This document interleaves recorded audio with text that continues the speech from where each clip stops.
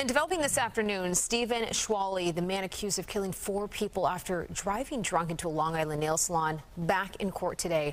Michelle Ross is live outside the courthouse in Riverhead with the details. And Michelle, we've just learned that he's been indicted on 38 counts.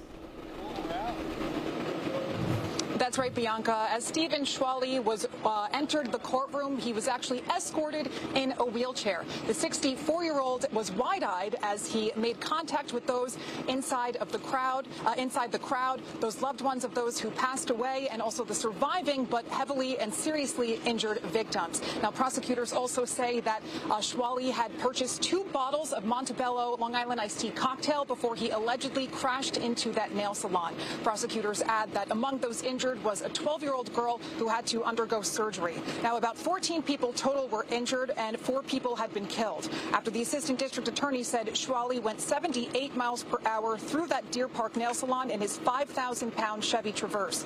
Now, prosecutors say it was at around 11 in the morning when Schwally left the Comac Motor Inn where he was staying to purchase those Montebello Long Island iced tea bottles at Stance Liquor Store, which neighbors the nail salon. They say he's a regular there, visiting almost every day, sometimes twice a day.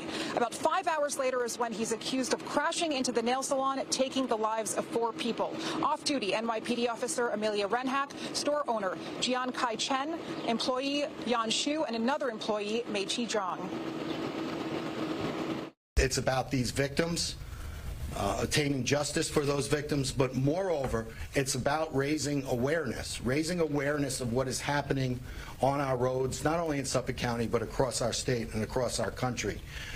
It is absolutely unconscionable at this time for anyone to operate a motor vehicle while intoxicated, especially in light of all of the rideshare apps we have and all of the avenues people have to make reasonable choices, reasonable choices to not endanger people. Now, in his car, police said that they found an empty bottle of Montebello Long Island iced tea bottle. They also found another bottle in his hotel room in Comac. Now, on the scene, police had said that actually later on at the hospital, his blood alcohol content was 0.17, which is double the legal limit. Now, police had said on scene that Schwally told them, "I haven't broken any laws. I'm a Marine." His license is now suspended, and he's being held without bail. Again, he's been indicted on 38 charges. 4 of those counts are murder. We're live outside Suffolk County Criminal Court. Michelle Ross, Fox 5 News. All right, Michelle, thank you for the update on that.